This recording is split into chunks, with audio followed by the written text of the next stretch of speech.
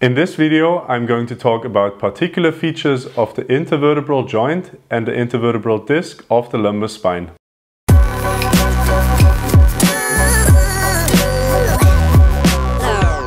Hi and welcome back to Physio Tutors. As we saw in our video about the vertebral bodies, their only function due to their flat form is to bear axial load.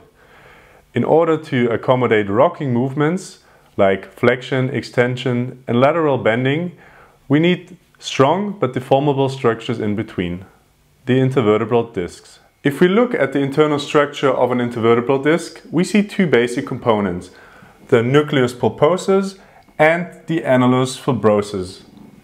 On top of both of those two structures, we find two layers of cartilage called the vertebral endplates. In healthy adults, the nucleus is a semi-fluid mass of mucoid material, much like toothpaste. Its fluid-like nature lets it be deformed, but its volume cannot be compressed. You can imagine it like a balloon filled with water. Compression of the balloon deforms it and stretches the outer walls of the balloon in all directions. If we look at the annulus fibrosus from the top, we can see that it consists out of 10 to 20 sheets that are arranged around the nucleus, and they are called the lamellae. They are somewhat thicker towards the center of the disc and anteriorly and laterally. So posteriorly, they are somewhat finer and more tightly packed, and the whole annulus posteriorly is thinner than the rest. The lamellae are actually not continuous, like I drew it here, and in around 40% of the cases, especially in the middle portion of the annulus, they might fuse with superficial or deeper lamellae. Within a lamellae, the collagen fibers run parallel to each other with an orientation of 65 to 70 degrees from vertical. The orientation of the fibers change within each lamellae. So the underlying lamellae of the one that we just drew will have inclined collagen fibers that are angled 65 to 70 degrees in the opposite direction. So like this. And so on. The vertebral end plates, right here and here, are cartilage layer with a thickness of 0.6 millimeters to 1 millimeter, and they cover the vertebral body, which is encircled by the apophyses, right here and here. The fibers of the innermost 2/3 of the annulus sweep around the vertebral end plate, while the peripheral fibers anchor into the bone of the apophyses. So like you can see here, the outer 1/3 anchors into the bone, and the inner 2/3 sweep around the whole nucleus and the vertebral end plates right here. So you can see that the end plates are firmly attached to the intervertebral disc, while the attachment is weak between the apophyses and the annulus, which is why during trauma the end plates can be torn from the intervertebral bodies. One class of chemicals that are found in nearly all forms of connective tissues are the so-called glucosaminoglycans, abbreviated as GAGs. They are two sugar molecules bound with an amine which form a repeating unit. And they usually form long chains with 20 repeating units. So the GAGs would basically be long chains with up to 20 repeating units. We also draw it here. If we zoom out a bit, then we can see that many GAGs are attached to a polypeptide chain known as the core protein. And so if we draw the core protein right here, core protein,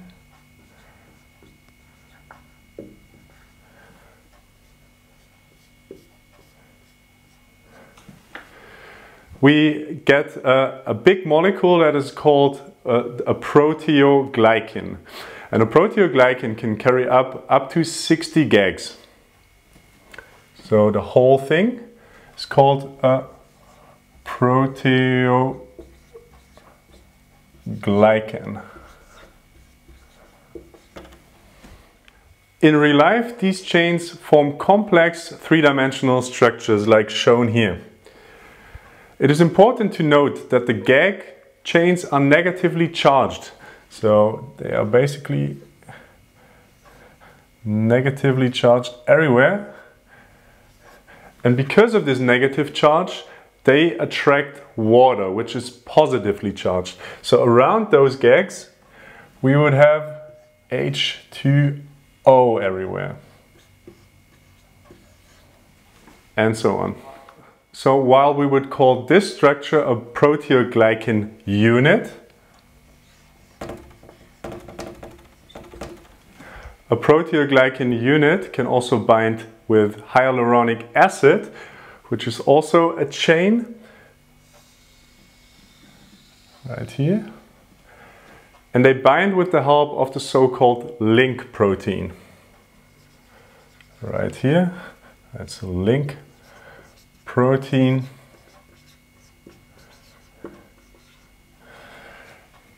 And then you will have a lot of proteoglycan units that attach to the hyaluronic acid. So right here we could have another proteoglycan unit with the gags. Right here as well. And so on.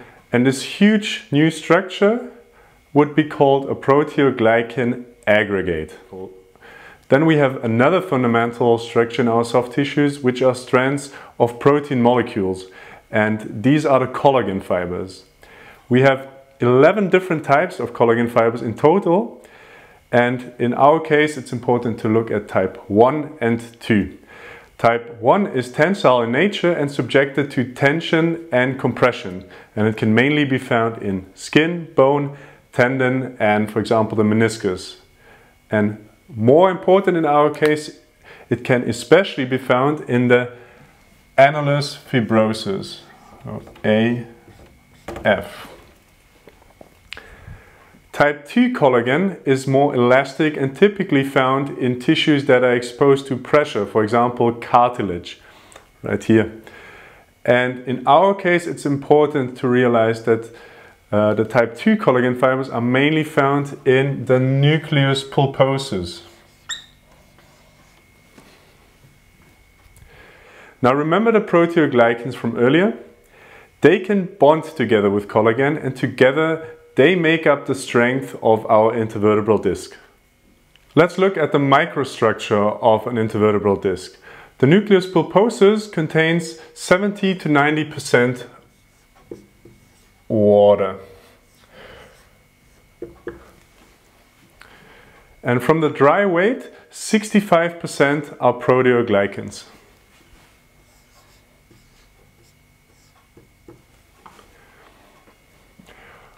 Of these 65%, only 25% occur in an aggregated form bound to hyaluronic acid.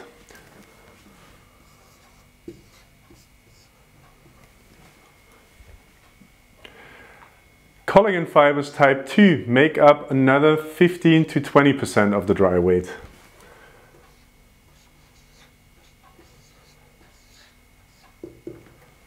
Type 2. The mix of proteoglycan units, aggregates and collagen fibers together are called the matrix of the nucleus.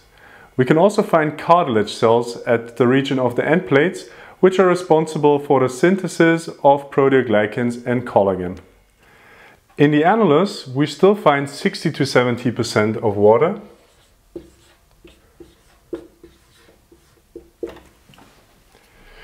And we can find around 20% of proteoglycans,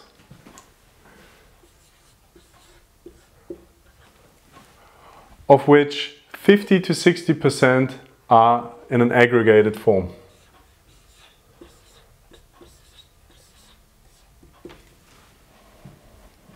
At last, collagen makes up 50 to 60% of the dry weight.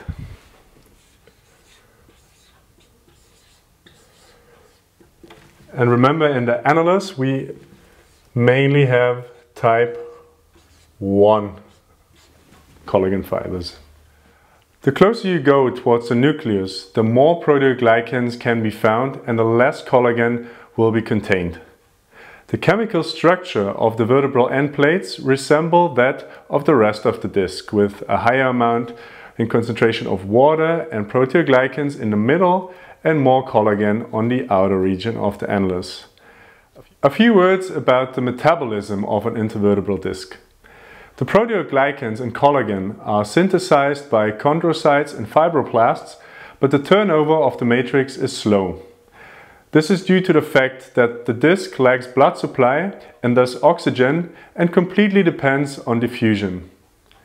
The oxygen concentrations in the middle of the disc are only 2 to 5% of those of the outer region, and therefore the metabolism is anaerobic. At last we can see how the disc functions based on the detailed structure of the intervertebral disc that we just reviewed. Both the nucleus and the annulus fibrosus are involved in weight bearing. The annulus fibrosus is relatively stiff and can bear weight, much like a book that is wrapped in cylindrical form unless it does not buckle. While the annulus can sustain a lot of weight in brief loads, the problem is that it is squashed by sustained loads and water will be squeezed out of it, which reduces its height. So therefore an additional form of bracing is required, which is provided by the nucleus. The nucleus may be deformed under pressure, but its volume can't be compressed. So this pressure is exerted radially onto the annulus. Right here.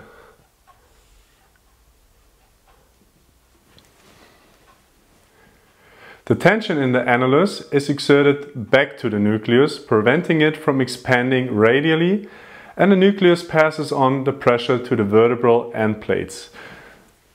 So we have tension in the annulus fibrosus, and this tension is passed on to the nucleus again, and the nucleus passes it on to the vertebral endplates.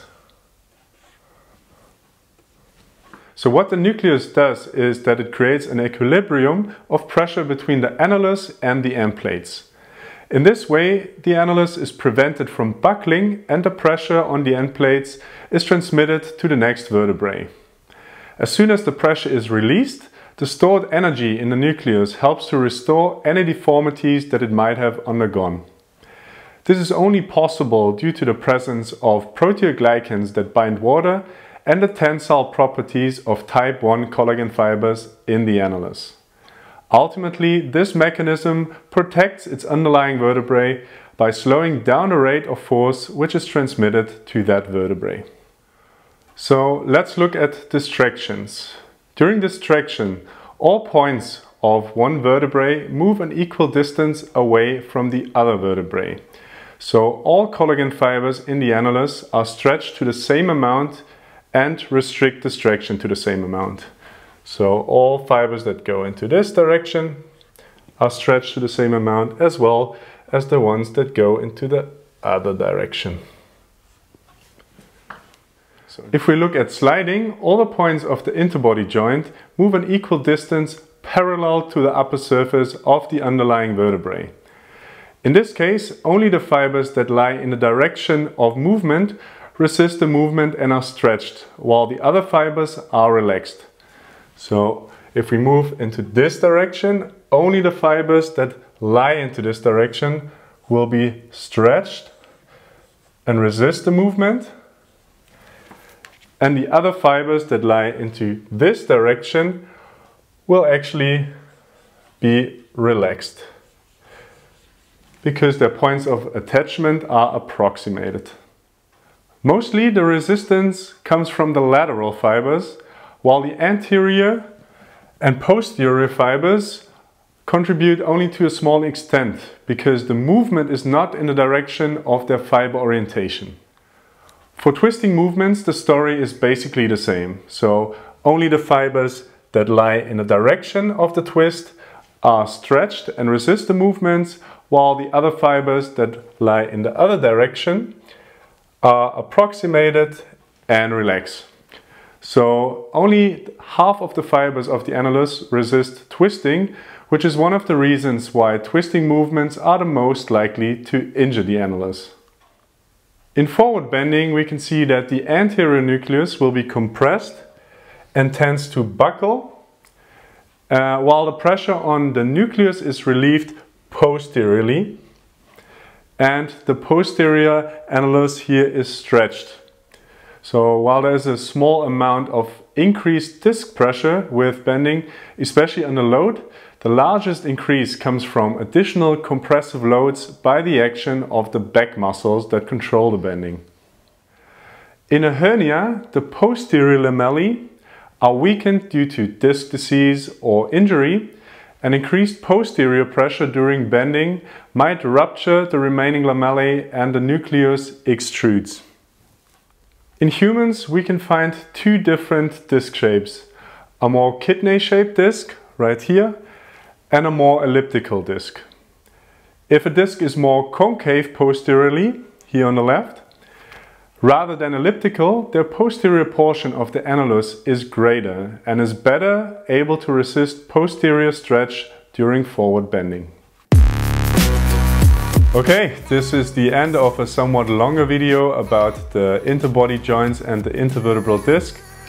I hope everything was clear for you guys. If you still have any questions, feel free to just drop a comment and give this video a like if it was helpful to you. Subscribe to our channel if you haven't. Check us out on Instagram, Facebook, and on our webpage physiotutors.com. This was Kai for Physiotutors, and I'll see you in the next video. Bye.